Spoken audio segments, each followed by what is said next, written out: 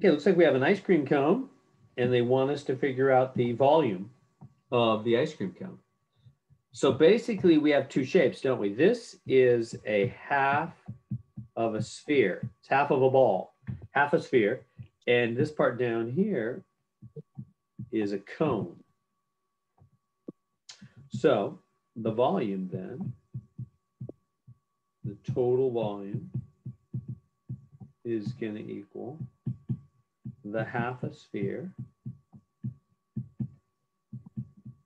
plus the cone. So let's go grab those formulas. So here it is from the exam 3 notes. So here's for the volume for an entire sphere. That's for a whole ball, a whole sphere. 4/3 pi r cubed, known as third power. So bring that back. Okay, we have a half a sphere.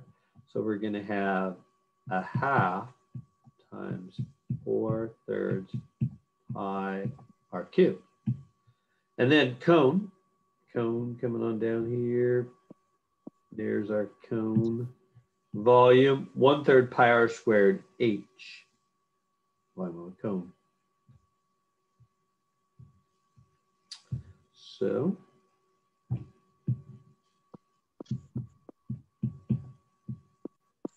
pi r squared h. Okay, so we got our formulas in place. Let's do this. This is going to be a half times 4/3 times, use the pi button. And now the r, what is the r? Well, the radius, you know radius. It's always from the middle halfway to the edge, halfway across the circle from the middle to the edge. So the radius is 3, isn't it? 3 cubed. We good there? So from the middle to the edge. So from the middle to the edge, halfway across the circle, the radius is 3. 6 is all the way across. And radius is always halfway across the circle. So that's 3, okay? And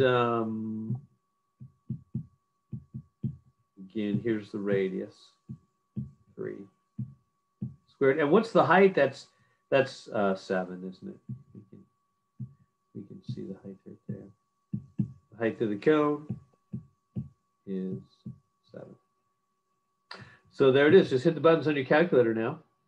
So I'm just gonna, what I do is I just literally, I mean, you could do cross canceling and fancy stuff if you want to, or you can just let the calculator do all the work. Just 1 divided by 2 times 4 divided by 3 times the pi button, The calculator will do all this for you.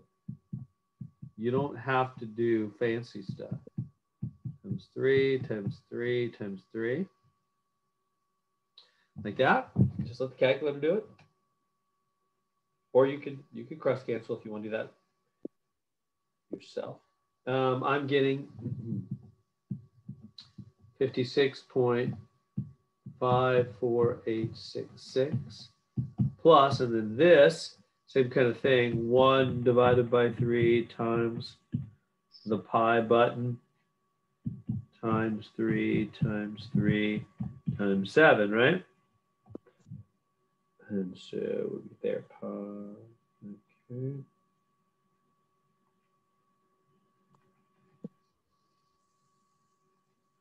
I'm getting 65.97344.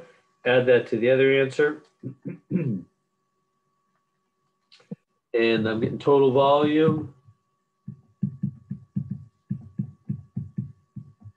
for the whole ice cream cone, 122.522. There it is.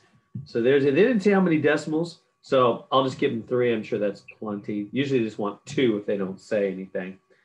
So there it is. There's the total volume. So we just said it's half a sphere, so we did half the sphere formula plus the cone formula, and then just plugged in. The radius was only 3 because that's halfway across the circle, and the height is 7. There we go.